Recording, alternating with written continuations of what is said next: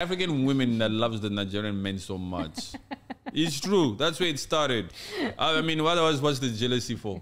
It's always about women. Stems from there. That black South African woman loves the Nigerian guy. The Nigerian guy doesn't believe in 50-50. The South African black man believes in 50-50. Yeah. Especially in that Durban. They believe that the woman must also go to work. Go to work. You also bring the money. And then he also goes to work and he also brings the money. Together we put our monies together and then we see how we live life. Now Jack guy doesn't do that. You can go work, but you can keep your money for yourself. Now, Jack guy says, "What? I beg, put your wallet away. What's wrong with you? Make him look. Don't insult me like that again. Why you did take out your wallet?" The next thing, champagne. Wah! Champagne flow.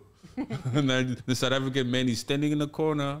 What? Watching. And it's the South African woman sitting right there. Hey, your boyfriend is here. You better go. Isn't that your ex? You better go. No, I don't want to go there.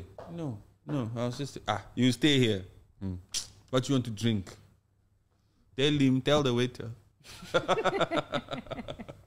This is actually very hilarious.